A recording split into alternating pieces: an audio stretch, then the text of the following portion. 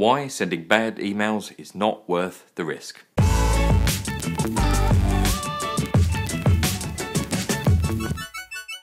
Okay, in this week's video we're going to take a look at what are the implications of sending email marketing to bad lists. Okay, first up, let's take a look at what we mean by bad data. Bad lists are lists of email addresses where the recipients have not asked to receive your mailer.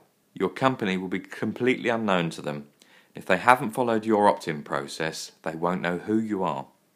Sometimes you may see large lists of email addresses for sale, or business contacts may offer you to trade databases. As tempting as it may be to suddenly increase your list of email addresses quickly and easily, it's never a good idea to do this. So why is it not a good idea to send to these addresses? Well, first and probably the largest reason is the legal implications. If these addresses are consumers, then the law states that anyone that you are mailing needs to have asked to receive your mailer. If challenged, you need to be able to provide proof of how and where these people have opted in to receive your marketing. The legislation in place here is the Electronic Communications Act, and over recent years it's had a few revisions, but it is very clear about emailing consumers, clearly detailing what is and isn't legal. Now, the Information Commissioner's Office investigate all complaints and have the power to impose some pretty significant fines. The next area is domain and reputation damage. Email filtering companies refer to block lists when deciding if your email is going to be delivered, blocked, or put into junk. If your company domain name appears on one of these block lists, then any email that you send from your domain will be blocked. Now, appearing on one of these lists is potentially catastrophic, as this affects every email that you send, not just your email marketing. It covers anything sent using your company domain name. So how would sending to a bad list block your company domain name?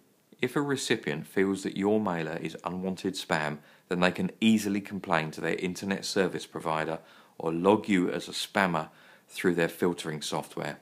The next area is sending server damage.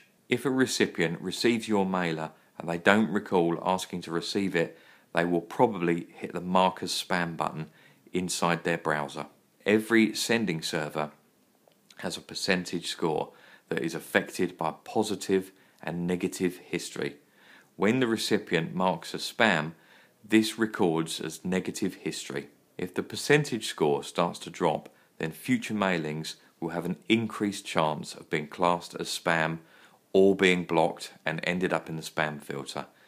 This means that the success of future mailings will be impaired by the damage caused by sending to one of these bad lists. Can I easily repair the damage caused? Now, doing this is very hard indeed. Finding out who has blocked you and why are incredibly difficult things to do. Even when you find out who is holding the block list, often they will not accept removal requests. So how do I stop all of this from happening in the first place? Well, unlike the rest of the answers in this video, this one is a quick and easy one. Only send marketing emails to people that have asked to receive them from you. In short, don't send spam.